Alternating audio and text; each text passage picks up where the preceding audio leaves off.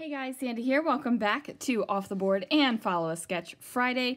This is today's pin. It does call for 3 small photos. I am actually going to be using one 4x6 photo instead.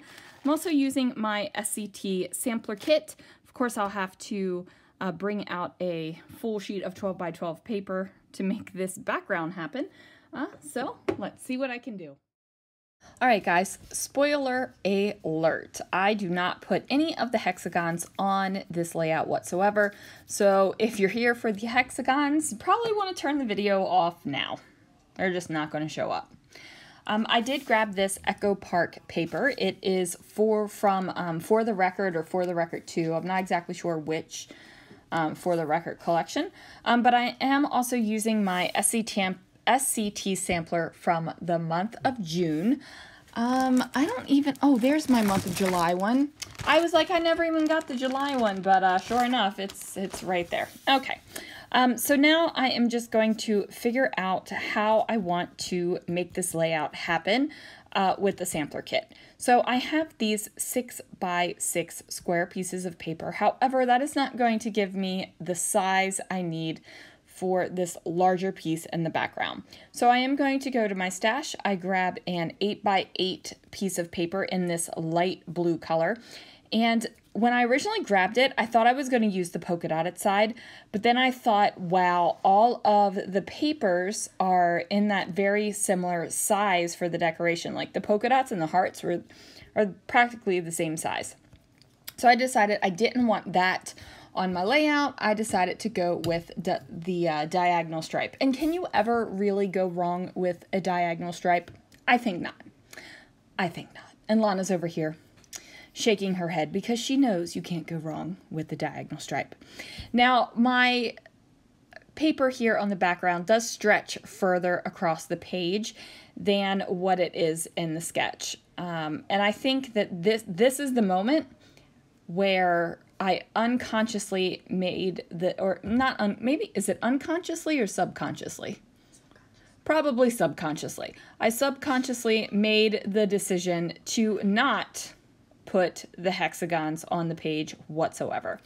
And that's okay, because when you're following a sketch, I've said it before, I've said it again, you can follow it to the T, you can take a little piece of it, you can follow a part of it, or you can look at the sketch and then just go on and do whatever the heck you're feeling like, right? Like it doesn't have to be this end-all be-all thing where the sketch is what you must do. Like there's no pressure. There's no sketch police out there going, oh my goodness, you did not follow the sketch. That's not happening, right? Like it's not happening.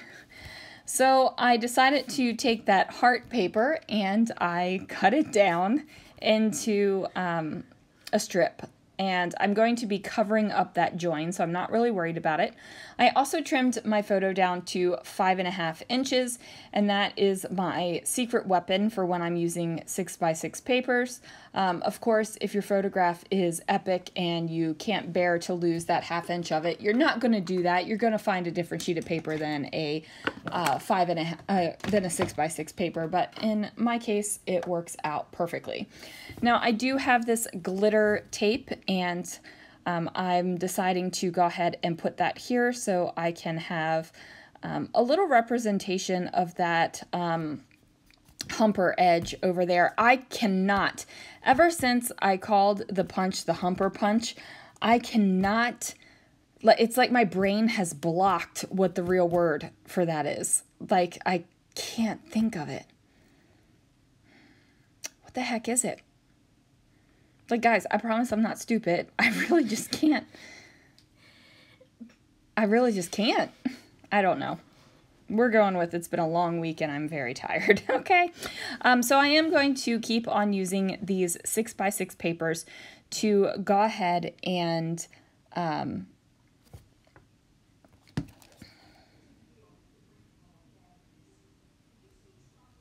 going to go ahead and figure this out so that I can have a really awesome page, right? Like, I kind of forgot what I was saying. I got a text that Somebody was putting in their 2 weeks notice at work, and I should have never looked at my phone because now my brain forgot what I was talking about. So, Humper Punch. Thank you, Lana. Lana's keeping me. Keeping me steady here, I guess. So now I'm just trying to figure out like what the heck I'm doing, and I'm thinking, okay, I'm going to add on a little extra washi tape, and then I decide, you know what, I really don't want to add another washi tape. So I flip through the papers, and then I discover that there is this yellow polka dotted bit here, and I trim it down, and I'm going to just add it to the right hand side of the hearts. And that's just going to give it one little more extra layer of fun right here. So as you can see, because I have expanded the center of the sketch, I don't have the room for the hexagons. That's just not going to happen. And I'm just grabbing more paper after more paper, and I am building up layers. So I really adore like just using paper to build up layers. You see so much like color and pattern, and it gives you even like this faux texture, and it's just, I just love it. So I'm going to go ahead and do that. And the beautiful thing is you can tear it, and when you tuck it under, you don't have to worry about it. Like, you don't have to worry about a torn edge because nobody sees it. So in the sampler kit, it came with this acrylic word that says fun. And then I thought I was going to add in this tag that said maker's gonna make, but it just didn't fit anywhere. It would have fit over top of all that word paper, but I didn't want to cover that up, just didn't want to. So I'm going to use the word fun, and then I'm going to use that cut it out die cut. Now, see this word fun. I did temporarily adhere it with some ATG. However, I don't know if it's on camera or after I turn off the camera. I do pop it off and apply my Nuvo Deluxe adhesive to it, just because I know that that is going to really make it stick to the page, and I don't have to worry about the glue giving out and falling off. So I put on that cut it out die cut up here at the top, and I put it there because in the sketch there is that bell. So there's like this Christmas kind of decoration, kind of where I ended up putting mine. So I went ahead for that. And then I'm going to look for some little letters so I can spell out a word. So these letters look like the Paige Evans letters. And I'm certain that they are. I am certain that American Crafts made these letters for, what is it, the Mondo Llama, I think it is.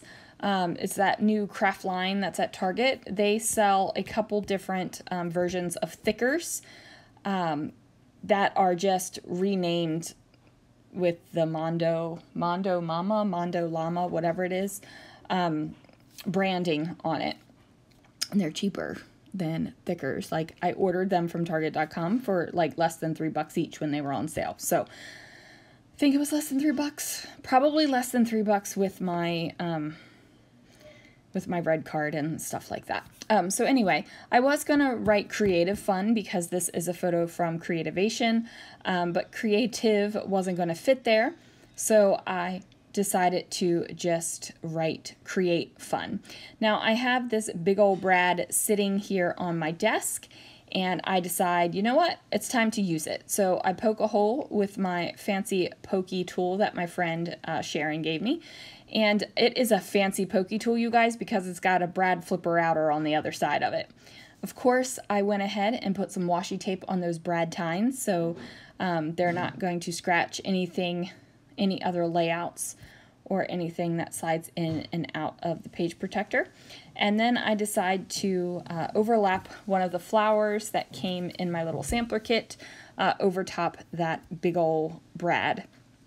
And now it's just a matter of figuring out what other little extra bits I want to put in. So I have this die cut that says I love crafting.